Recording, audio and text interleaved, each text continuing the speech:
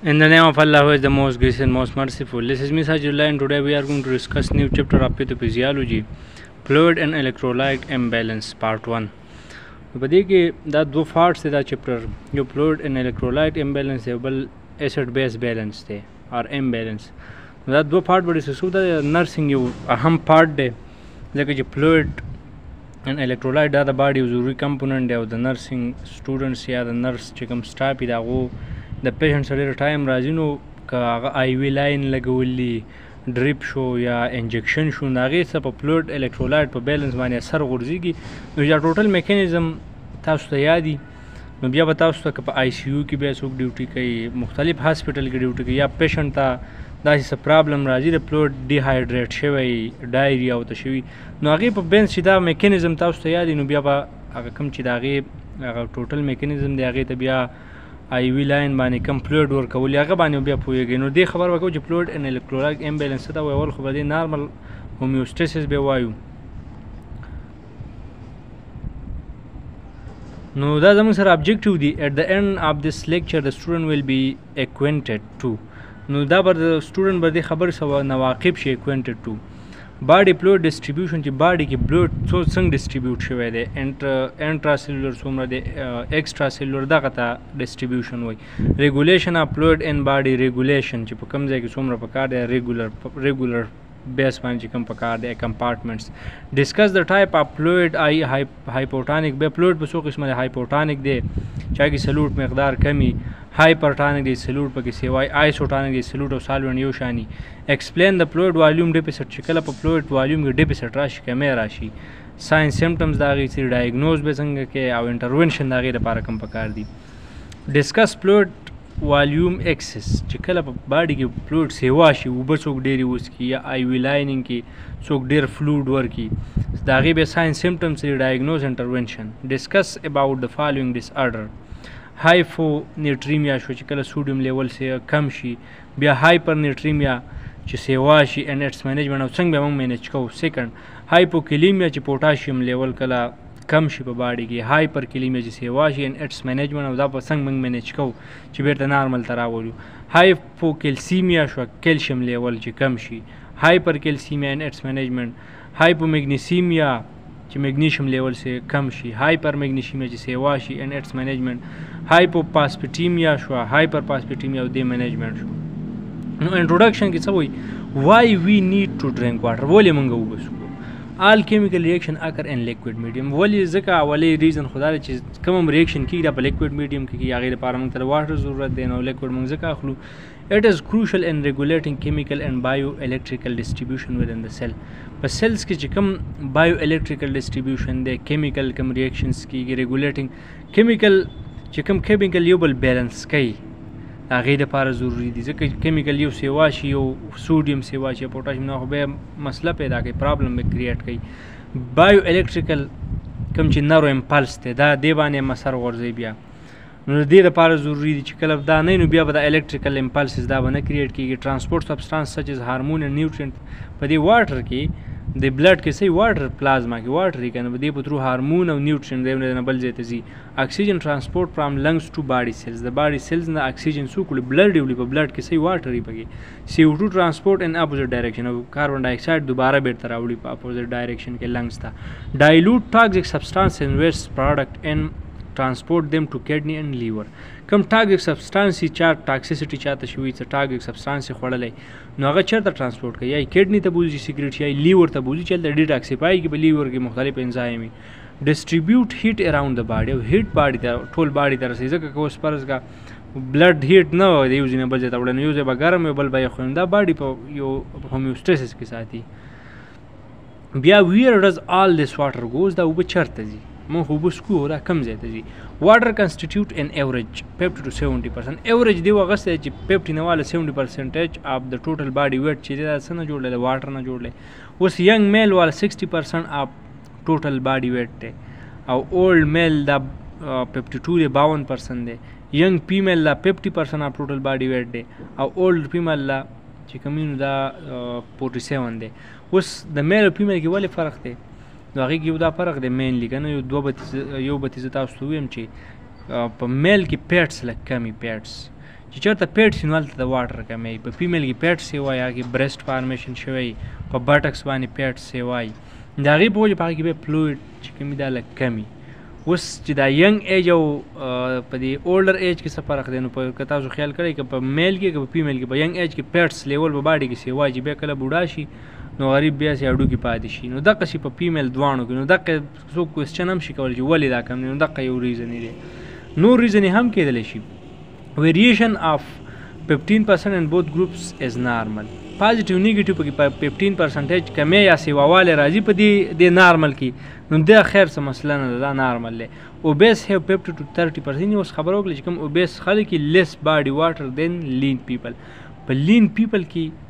واټر سیوای کوم چې لین لکه د لین هغه ته وایي چې کله پکې که تاسو خلک لین میډ به تاسو اورېدلی هغه وخت چې په هغې پسې پیټس نه وي نو چې کوم لین خلک دی هغو پیټس کم دي په هغو کې واټر سیوایي. اوبیس خلکو کې د 15 نه 60 د 30 پورې دا د دې مقدار کم وي ولې په هغو کې پیټ سیوایي. په انفنټس کې بیا سیوایي د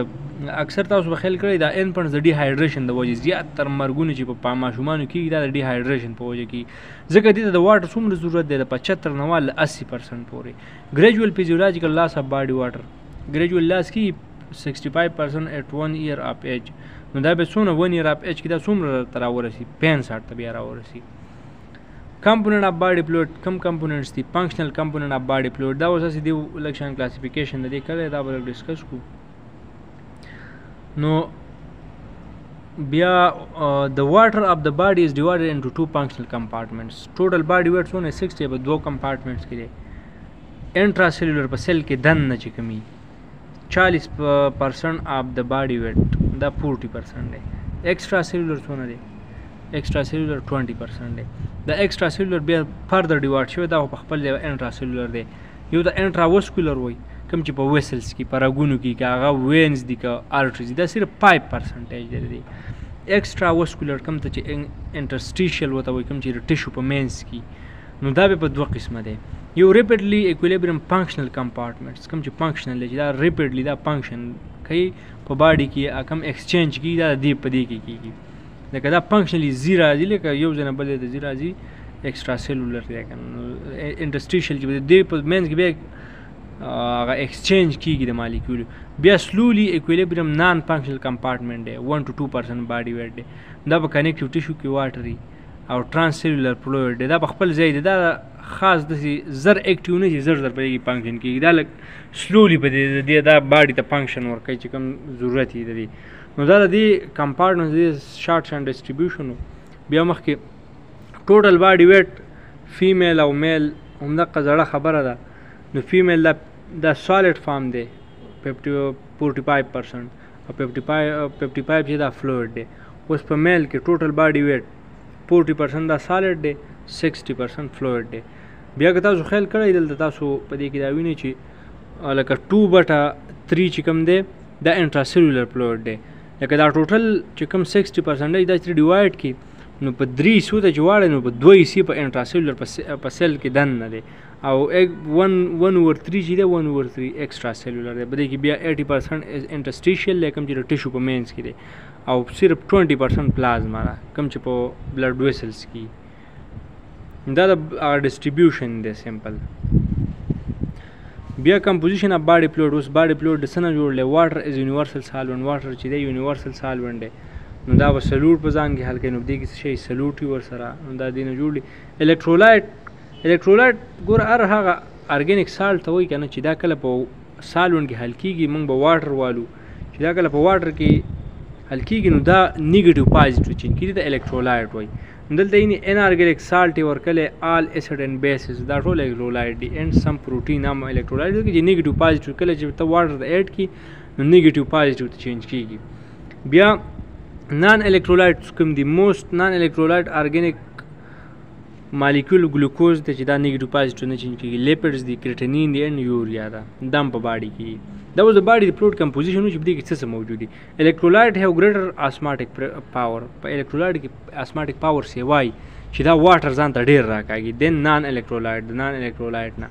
واټر مووز اکارډینګ ټو د اسماټیک ګریډینټ چې کوم ځای ته اسماټیک پریشر وي د هغې مطابق چې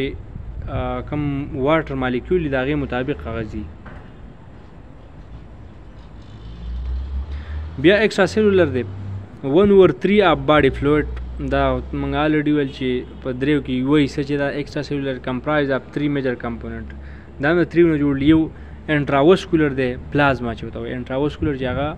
په ویسلز کې په بلډ ویسلز کې انټرسټیشل فلوئډ ان اراوند ټیشو سپیس په هغه فلوئډ چې هغه د ټیشو نه اراوند وي بیا ټرانس سیلولر دی چې کوم سیلولر د یو سیل نه بل ته ټرانسفر کېږي پاسینګ فرام ون سیل ټو انادر سیل through adjacent cell خوا سیل ممبرین چې دغه نه یو نه بل ته پاس کېږي ټوټل باډي واټر کنټین ود ان epithelial لاین سپیس کوم چې epithelial ټیشو د هغو په لاین کې کوم سپیس دی په هغه کې دا از about 2.5% of total body water fluid with an epithelium line space کوم چې لاین سپیس دی it includes cerebrospinal fluid دی په دې کې راځي transcellular کې gastrointestinal هلته چې کوم فلوئډ دی په epithelial cells کې یورین ان د بلیډر په بلیډر کوم یورین دي دا هم په ټرانسسیلولر کې راځي ایکوس هیومر دی کوم چې په سترګه کې دی اینډ جاینټ فلوئډ دی کوم ته سیرس فلوئډ وایي هغې ته هم دا ټول په ټرانسسیلولر کې راځي بیا ایکسټرا سیلولر په ایکسټرا سیلولر کې نیوټرین فار سیل فنکشنینګ په دې کې صحیح د سیل فنکشن لپاره کوم نیوټرین هغه په ایکسټرا سیلولر کې موجود دي سوډیم یې پکې کیلشیم کلورین ګلوکوز فیټي ایسډ امینو ایسډ دا په دې کې موجود دي بیا انټراویسکولر کمپوننٹ پلازما دا فلوئډ پورشن اف بلډ الریډي تاسو ویل چې کوم فلوئډ پورشن دی نو دا د پلازما وایي میډ اپ اف دې کې واټر پلازما پروټین یې پکې چې کوم ضروري کلاټینګ پروټین دا ټول په دې کې بیا سمال اماونټ اف ادر سبسټانس نور هم پکې مختلف سبسټانس چې کوم کې هغه نایټروجن او دا نور پکې واړه سبسټانس دا په دې کې موجود دي هارمون هم په پلازما کې ځي interstitial component made up of fluid between cells the cells په منځ کې کوم فلوئډ د هغه نه جوړ شوی سراوند سیل د سیلز نه تاوي ټرانسپورټ میډیم پر نیوټرینټس ځکه چې د بلډ نه یو څیز ټرانسفر کېږي هغه لپاره یو میډیم پکار نو هغه دا ورکوي د ګیسز دپاره هم دی کاربن ډای اکساید او اکسیجن چې کاربن ډای اکساید ترې راوباسي او اکسیجن ورکوي دا په دې میډیم کې کېږي ویسٹ پروډکټ ان ادر سبسټانس بټوین بلډ اینډ باډي سیلز چې د بلډ او د باډي سیل په منځ کې کوم ایکسچینج کېږي بیک اپ فلوئډ ریزروایر دا بیک اپ فلوئډ ریزروایر دا دی چې دلته دا فلوئډ فروتي ریزروایر دی یو قسم چې باډي کې ضرورت وي بیا باډي ته بیرته ورکوي ټرانسسیلولر کمپوننٹ لوکیټډ ان جاینټس کې دي کنیکټیو ټیشو بونز باډي کیویټیز سی ایس ایف اینډ ادر ټیشو دلته چې کوم موجود دی دا ټرانسسیلولر یا یو سیل نه بل ته ټرانسفر کېږي د ممبرین په تھرو باندې پوټینشیل ټو انکریز سګنیفیکنټلی ان ابنارمل کنډیشن په ابنارمل کنډیشن کې په دې کې انکریزمنټ شي راتلی جاینټ پړسېدل چاته جاینټ بیماري نو دا پکې شي راتللی بیا پرنسپل اف باډي واټر ډسټریبیوشن اصول یې څه دي پرنسپلز باډي کنټرول سیسټم ریګولیټ انجیشن اینډ ایکسکریشن باډي کې یو ریګولیټ سیسټم دی که نه یو هومیوسټیسس دی په باډي کې هغه دا ریګولیټ ساتي کانسټنټ ټوټل باډي واټر کوم کانسټنټ چې په کانسټنټ لیول کې موږ د باډي واټر پکار دي کانسټنټ ټوټل باډي اسمولیرټي په دونه لیول کې اسمولیرټي پکار ده سلوټ پکار چې دونه واټر به ځان ته ابزارب کوي دې نه سي واقعي به اوورلوډ کېږي که نه کمیږي هومیوسټیټک میکانیزم ریسپانډ ټو چینج ان ای ایس ایف ایکسټرا سیلولر فلوئډ کله چې په ایکسټرا سیلولر فلوئډ کې چینج راشي هومیوسټیټس کې یو میکانیزم دی د باډي چې هغه باډي نارمل ساتل غواړي هغه ته ریسپانس ورکوي په مختلف میکانیزم باندې کوم چې لنګز ورته ساري لنګز چې کوم کډنیز دی هغه ریسپانس ورکوي چې کوم الډوسټران او رینین انجیوټنسین الډوسټران چې کوم سایکل دی په هغه تھرو باندې ته ریسپانس ورکوي که نه دا برابروي اسمولیرټي از آیډنټیکل ان باډي فلوئډ کمپارټمنټ اسمولیرټي آیډنټیکل ضروری ده سټډي سټیټ کنډیشن دا برابر ساتي باډي واټر ویل ډسټریبیوټ اټ سیلف از نیسیسري اکمپلش دس چې کله ضرورت نو بیا دوباره ریډسټریبیوټ کړي یو ځای ته ډېر شو هومیوسټیسس پې اپلای شو نو بیرته ریډسټریبیوټ کړي هغه باډي مینټین ساتي بیرته homeostasis اوس څه ته وایي نو homeostasis mean the constancy of the internal environment constancy برقرار ساتل د internal environment چې په هغې کوم چینج راځي هغه بیرته نارمل کول اسیډیټي سیوا کېږي نارمل کول ته یو څیز ډېر خورې سوډیم ډېر استعمال کړې ډېر وخوره هغې ته واټر بیرته پکار نارمل کول لپاره ځکه بیا خلک تږي شي که نه دا ترست میکانیزم شروع شي by the coordinated activity of all the system of the body دا ټوټل څه یو کنیکشن دی د کوارډینیشن کې کار کوي ځکه چې هومیوسټیسس خو یوازې کار نشي کولی د ځان سره به کارډیوسکولر سیسټم استعمالوي کډني به د ځان سره استعمالوي مختلف سیسټم یې به د ځان سره استعمالوي نو دا به خپل هومیوسټیسس برقرار ساتي د ورکینګ سیسټم انکلوډ کم سیسټم یې داسې یو ځای کار کوي ریسپایریټري سیسټم اوسه کار کوي په هومیوسټیسس کې اکسیجن کاربن ډای اکساید اوسه برابر ساتي ایکسټریټري سیسټم واټر سیوا شي باډي نه ایکسکریټ د کینټنی په ذریعه باندې یا کمی نو بیرته ری ابزارب کی ډایجسټیو سیستم دی سرکولیټری سیستم دی نروس اینڈ انډوکراین سیستم دی مختلف هارمون دا ریلیز کوي لکه که تاسو انټي ډایورټیک هارمون به تاسو ویلی چې هغه واټر شي کې رامنې کوي په باډي کې نو دا مې هومیوسټاسیس دی د اماونټ اف واټر وی ډرینک از ریګولیټ هومیوسټاسیس دا څه په ترو باندې چې کوم اوبه موږ څکو دا موږ ته څوک و چې اوبه څکه دا ته هومیوسټاسیس وایي که نه چې کله په هایپوتلمس کې موږ ته ریسپانس راشي چې اوس د اوبو ضرورت دی نو موږ اوبه وڅکو دا څوک هومیوسټاسیس برقرار ساتي نو آوټپوټ به د انټیک برابر وي ترسټ ان سټایټي ترسټ تږیوالی سټایټي لوږه نو دا هم یو هومیوسټاسیس دی هارمونل ریګولیشن کوم هارمون ضرورت دی د انټي ډایورټیک هارمون د ریلیز کېدو ضرورت دی د سټاپ کېدو ضرورت دی دا ټول هومیوسټاسیس په ترو باندې کېږي نو همدا همدغه شان هومیوسټاسیس خبره کړې ده په دې کې دا سټرکچر لږ شانې ډیفیکلټ دی خو انشاءالله څه پکې دومره نشته دی هومیوسټاسیس نارمل ای ایس اف extracellular fluid homeostasis restored homeostasis restored نو دې سایډ ته تاسو ګورئ homeostasis disturb شي ESF volume decrease by fluid loss or fluid and sodium loss وشي نو دې کې disturbance راشي نو بل ته چلو شي decrease blood volume and blood pressure هم کم شي هر څه کم شي نو هلته څه چلو شي چې blood pressure کم شي نو هلته homeostasis ته پته ولګي چې پرابلم دی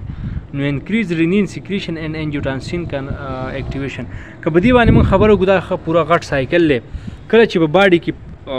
فلویډ کم شي نو کډني یو هارمون ریلیز چې هغه ته رینین و شارټ شان به وي تاسو یاد دي رینین ته هلته د لیور نه ورته بل هارمون ریلیز شي ساري پروټین چې هغه ته انجیوټانسین ورته وایي نو دا رینین انجیوټانسین 1 ته بدل کړي چې انجیوټانسین 1 باندې بیا کډني څه شي اے سی ای پی ریلیز کی انجیوټانسینوجن کنورټینګ انزایم دا به د لنګز نه ریلیز شي نو هغه انجیوټانسینوجن 2 ته بدل کی دا 2 لاړ شي الته چې کوم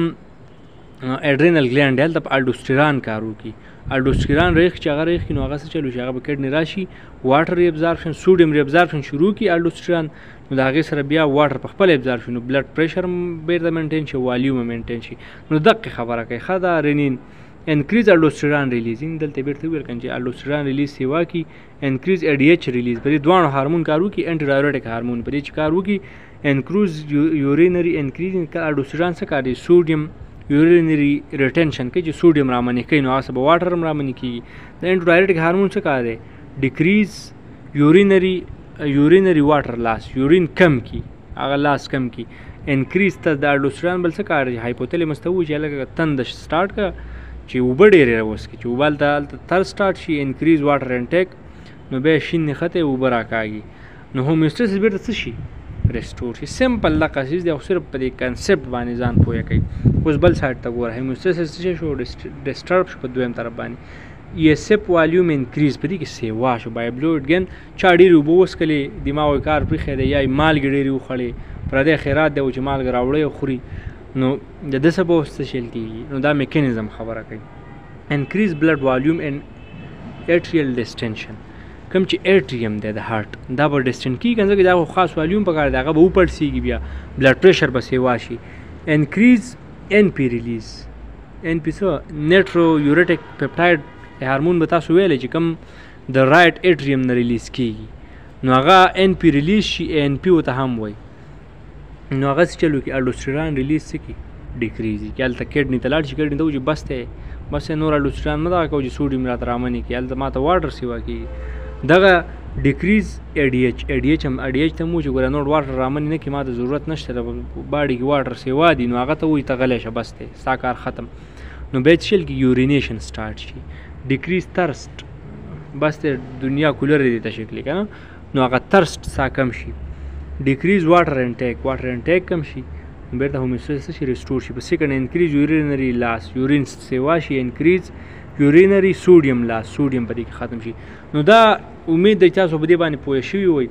دا ټوټل د دې دغه میکانیزم دی په دې کې نور داسې مشکل څه نشته چې کله اوبه ډېرې وڅکي او کمې وڅکي باډي کې فلویډ سیوا شي کم شي د دې دغه میکانیزم دی په باډي کې دا یو هومیوسټاسیس دی الله پاک په انسان کې پیدا کړی دی د دغه طریقې سره بیرته نارمل ته راځي causes of hyper and hypovolemia اوس causes څه دي د hypervolemia او د hypovolemia cause ته اوس تاسو ګورئ نو دا یو سایډ ته hypervolemia ده hypervolemia excessive infusion of intravenous fluid اوس چاته ډریپ لګولی دی او ډېر زیات انفیوژن ورته پاس شو نو دې ته به هایپر ویلیمیا کېږي فلویډ والیوم به سیوا کېږي ریټینشن اف واټر ان ابنارمل کنډیشن سچ از کارډیک رینل اینډ هیپاټیک فیلیر چا کارډیک فیلیر وشي هیپاټیک فیلیر وشي د هغې په وجه باندې په باډي کې واټر ریټین کېږي که تاسو خیال کړئ په لیور کې اکثر خېټې وپړسېږي یو ځای دا په خپله باندې دلته ریټین کېږي رامنې کېږي absorption of water is during ولې هلته رامنې کېږي ځکه چې هغه نارمل میکانیزم نه کېږي نو چې کوم اوبه تسکي هغه یو ځای ته هلته ځي او هلته راجمع کېږي هلته ایډیما کاز کوي absorption of water is during transurethral resection of prostate using distal water اوس چې اکثر تاسو خیال کړئ نو یوریترا ریزیکشن چې کله پروسټیټ ګلینډ ته کوي یوزینګ ډیسټل واټر باندې ډیسټل واټر استعمالوي نو هغه هلته ابزارب شي چې ابزارب شي نو هغه والیوم سیوا کړي دویم نمبر هایپوولیمیا ولې کېږي والیوم کمیږي ومیټینګ څوک وي ډایریا فیسچولا هغه فیسچولا داسې سوری شان به وزیږي وي د هغې نه به واټر لاس کېږي when secondly when the patient is febrile چاته فیوري فبرایل چې کله چاته فیور ته فبرایل وي فلویډ لاس پاږي کېږي increase by 12 with every centigrade rise in temperature نو کله چې سنټیګریډ د ټمپریچر سیوا کېږي نو چې 12% د هغې څه واټر لاس کېږي sequestration of fluid in third space interstitial space نو هلته شي کې هلته هم کمیږي بیا هیموریج په وجه باندې کله چې په انډسټریشل فلویډ کې څه کمی راشي یا هیموریج په وجه باندې چې کله د باډي نه بلډ لاس وشي د هغې په وجه باندې هایپوولیمیا کېږي دا د دې کازز دي بیا اوس چې لو لیول اف ډیهایډریشن اوس چې لیول اف ډیهایډریشن د دې خبره کوي نو په دې کې به جنرل اپیرنس څنګه وي چې کله ډیهایډریشن کم شوی په هغې کې به څنګه یا ډیهایډریشن د باډي نه واټر لاس سیوا شوی جنرل اپیرنس به څنګه وي ایریټیبل وی ترسټي وی تږی وی ایریټیب چې اوس کله مایلډ شوی لږ دغه شوی لږ واټر لاس ته شوی ماډریټ ایریټیبل ایکسټریملی ترس ډېر زیات به تږی ډراوسي یا انکانشیس چې کله سیویر واټر لاس شوی نو ډراوسي بس لو راغورځېږي انټیریر پانټینل کم پانټینل چې دا مخکې ته پانټینل دي په بونز کې بره د دې کې به نارملي چې مایلډي په دې کې به ډپریس لږ به ښکته شوي سټیکینګلی ډپریس ډېر زیات به په دې کې ښکته وي آی به څنګه دې کې به نارمل چې کله لږ لاس شوی سنکن ورسې ورنوتي به یې پکې او دې کې به نور هم سنکن ټنګ به صحیح نارمل ویټ پی په دې دویم کې به ډرای ویری ډرای فرډ بیا سکن فینچ چې سکن ورته پینچ کوي ګوز بیک امیډیټلی دوباره به بیرته نارمل کېږي ګوز بیک سلولی په دې کې به دوباره نارمل کېږي سلولی چې ته وله پینچ ورکړي ګوته پې کېږي په سکن وله ګوز بیک ویری سلولی په دې کې ډېر سلولی بیرته نارمل ته راځي ځکه سکن کې مکمل هغه الاسټیسټي ختمه شوي بریتینګ بیا په مایلډ چې کله کم ډیهایډریشن شو په دې کې به نارملی بریتینګ ریپیډ به may be very rapid پلس به څنګه وي نارمل به ریپیډ اینډ فیبل لکه ډېر زیات ریپیډ به ویک اینډ سټډي په دې کې به ډېر زیات ویک سټډي وي بیا یورین آوټ په دې کې به نارملی ډیپ کلر به سکینټي بیخي به کمي ویټ لاس په دې کې لیس دین 5% وي په دې کې 6 to 9% او په دې کې یا ایکول یا ګریټر دین 10% په دې کې فلویډ په دې کې چې کومي نو ویټ لاس په دې کې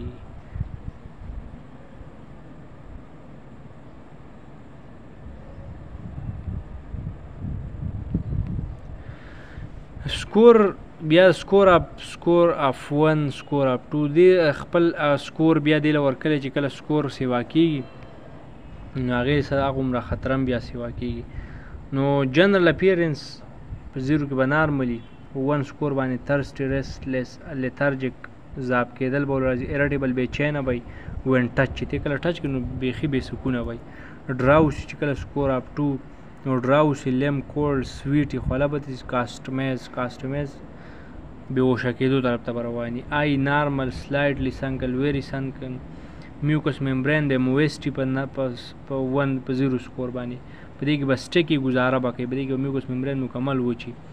ټیر چې کوم ټیر وي په دې کې به لږ ټیرز راځي په دې کې به ډیکریز وي په دې کې به ایبسنټ ټیر وي بیا ا سکور ټو 0 انډیکیټ no hydration 1 to 6 indicate mild to moderate dehydration and 5 to 8 indicate severe dehydration دا simple لکه شان دی دا simple structure دی management یو څنګه کوو اول خو ټریټ د کاز ولې کېږي بلډ لاس ته شوی دی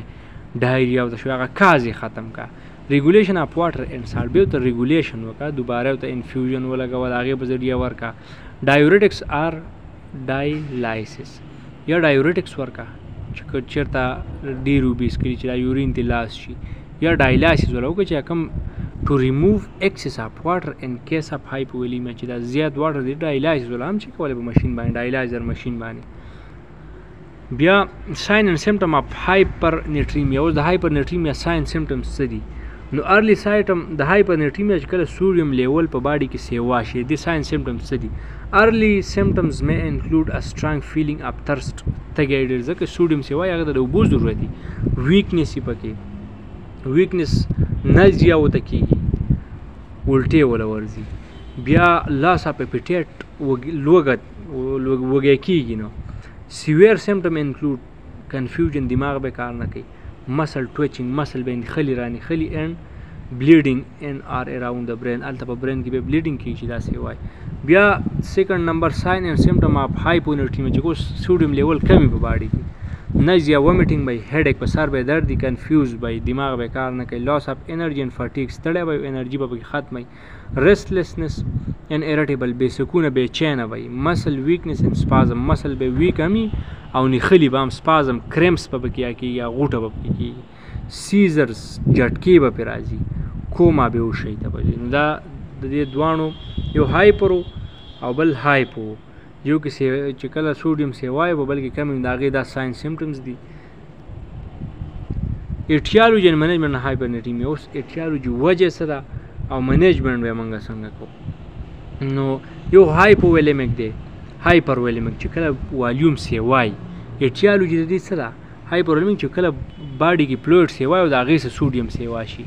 نو ایڈمنسټریشن اف هایپرټونکس سوډیم چې کله ورک کنټیننګ سولوشن منرل کارټیکایډ ایکسس چې کله وشي د دې ټریټمنټ په ډایورټکس کوو چې کله ډایورټکس موږ ورکو یورین به سیوا شي د باډي نه ختم شي آیسوویلیمک چې کله فلویډ سیم دی او سوډیم پکې سیوا نو انسنسیبل سکن اینڈ ریسپایریټري لاس ډایبټس انسیپیډس د دې په وجه باندې شوی دی سکن نه لاس شوی دی د واټر یا ډایبټک انسیپیډس ډېر بار ډایبټک انسیپیډس به تاسو ویل چې کله دا یو ډیزیز دی ډس اډر دی چې کله چې کوم انټي ډایورټک هارمون دی نو دا صحیح نه ریلیز کېږي نو هلته یورین ډېر سیوا کېږي واټر ریپلیسمنټ دی واټر ریپلیسمنټ دی دا به واټر ورکوي بیا چې واټر ورکوي نو سوډیم به په خپله باندې مینټین کړي هلته ځکه ډایبټک انسیپیډس کې هلته یورین سیوا شوي دي نو سوډیم سیوا شوی دی نو ته واټر به ورکړي بېرته به نارمل شي اوس هایپوویلیمک دی چې کله هایپوویلیمیا یي الریډي هلته واټر هم کمي او دلته سوډیم پې ورسیوای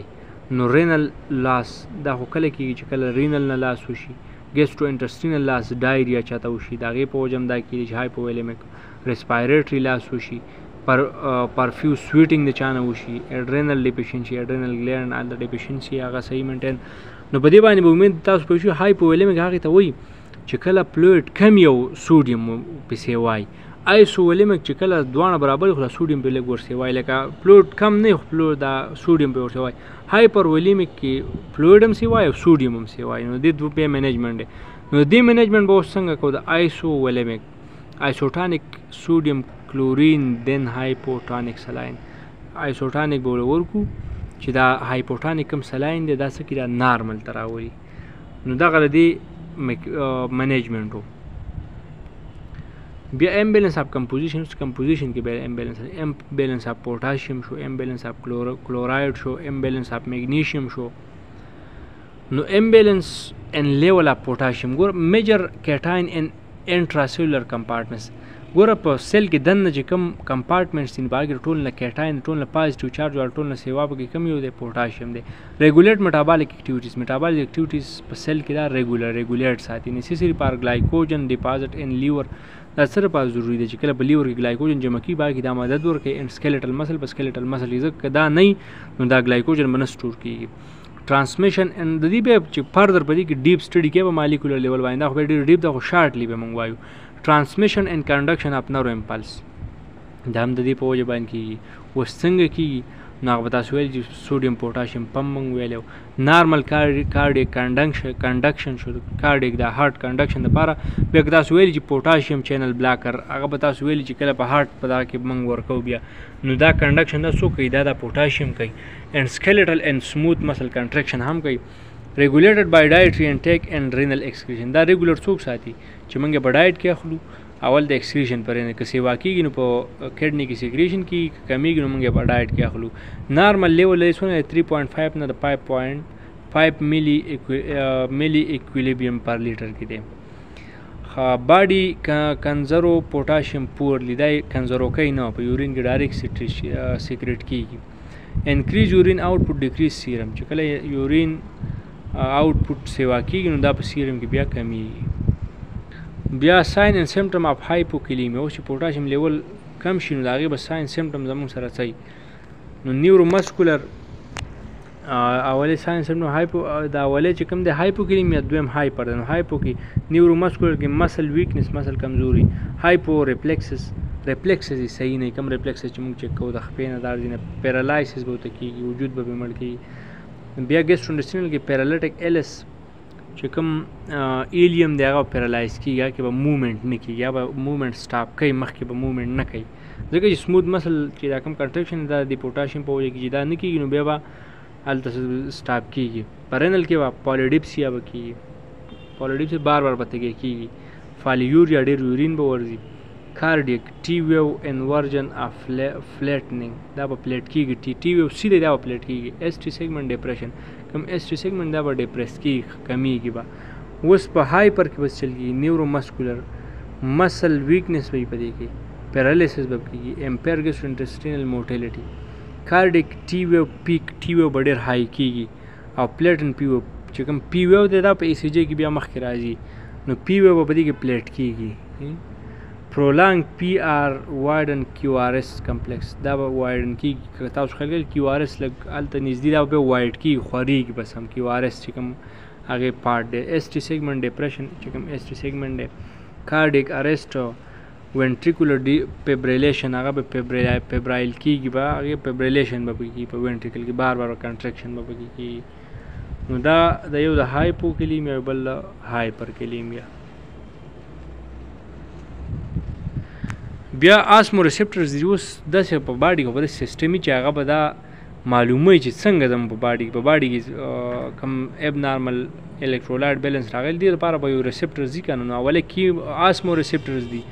ریسپټر ان د سنټرل نرو سیسټم کې دا دي پرابیبلی د هایپوتیلمس کې دي د ریسپانډ ګور دا بلډ چې د هایپوتیلمس نه پاس کېږي نو ته پته لګي که نه د ریسپانډ ټو چینج ان د اسماټک پریشر اف د بلډ نو هغه ته ریسپانډ ورکړي چې هلک په باډي کې څه مسله شته دی ځکه چې اسماټک پریشر سیوا شوی یا کم شوی دی نو بیا هغه هومیوسټیسس راایښ کړي بیرو ریسپټرز ریسپټر سنسیټیو ټو چینج ان پریشر کله چې په پریشر کې چینج راشي نو دا هغه ریسپټر چې دی ته پته ولګي چې پریشر اوس سیوا دی نو دا ریسپانس ورکوي ا سنسري نرو انډینګ اسپیشلی ان د وال اف لارج ارټري نو دا بیرو ریسپټر چیرته دی په لارج ارټریز کې دا یو ریسپټر دی د دې نه بیا نرو ستلي برین ته چې دا میسج ولي چې اوس پریشر سیوا دی نو دې نه موږ بلډ پریشر معلومو سچ از ا کیروټډ ساینس کیروټډ کې دا یو دی دیټ از سنسیټیو ټو چینج ان بلډ پریشر چې کله بلډ پریشر کې چینج راشي نو دا ډېر سنسیټیو برین ته میسج ولېږي دا بیرو ریسپټرز دي بیا کیمو ریسپټرز دي کیمو ریسپټر ډیټیکټ د لیول اف کاربن ډای اکساید ان د بلډ بای مانیټرینګ د کنسنټریشن اف هایډروجن آین ان د بلډ هایډروجن آین منیجمنٹ برقرار ساتي په بلډ کې دا کیمو ریسپټر د کاربن ډای اکساید هغې باډي کې منیټر کوي سنټرل کیمو ریسپټر دی بیا located on the ventral surface of the medulla oblongata کې دا موجود دي چې ته پته لګي چې هایډروجن لیول او سیوا د اسیډیټي سیوا کېږي نو بیا څه کوي نارمل کوي یا کډنی ته وایي چې تی ریلیز کا یا کاربن ډای اکساید زر وایي ساه واخله لنګس ته وایي ډیټیکټ چینج ان پی ایچ اف سیریبروسپاینل فلویډ پی ایچ کې چینج راځي ته ډایرکټ پته لګي دویم پیریپرل کیمو ریسپټر چې په پیریپریز کې دي لاس په دې ځای کې دي ایکټ موسټلی ټو ډیټیکټ ویریشن اف د اکسیجن ان د ارټیریل بلډ ان ایډیشن ټو ډیټیکټینګ ارټیریل کاربن ډای اکساید ان پی ایچ دا په ارټیریل کې چې کوم پیریپریز کې دلته ډیټیکټ کوي ریسپانس ورکوي هغه بیا په باډي کې مینټین کوي ریګولیشن اف باډي فلویډ والیوم ریګولیشن به دې څنګه کوي اوس دا بیا هم هغه شان سټرکچر دی په دې کې اوس هایپر ولیمیا ایکسس فلویډ والیوم دی نو دا شی انهبټ څه شی انهبیټ کوي ADH ریلیز انهبیټ کوي الډوسترون تھرسټ ځکه چې الریډي سیوا دی کنټریبیوټ ټو څه شی به کنټریبیوټ انکریز یورینیشن اینډ ډایلوټ یورین څه کوي باډي نه سیکریټ کوي چې دا اوس مینټین وساتلی شي او نارمل فلویډ والیوم ریسټور نارمل ریسټور شي اوس هایپوویلیمیا شوی سټیمولیشن د څه کوي تر سټیمولیټ کوي اوبه ډېرې وڅښه ADH ته ووایي چې یورین دنه ګوره بار ته ونه وځي الډوسترون ته ووایي چې ګوره سوډیم پرې نه دی رامنې کا کنټریبیوټ ټو ډیکریز یورینیشن اف کنسنټریټډ یورین او یورینیشن کم کی نو دا سمپل خبرې خو چې یو ځل په کنسپټ کلیر شي بیا به دې کې دومره څه نه وي ځکه زه لږ زر تېوځم چې ټایم هم ډېر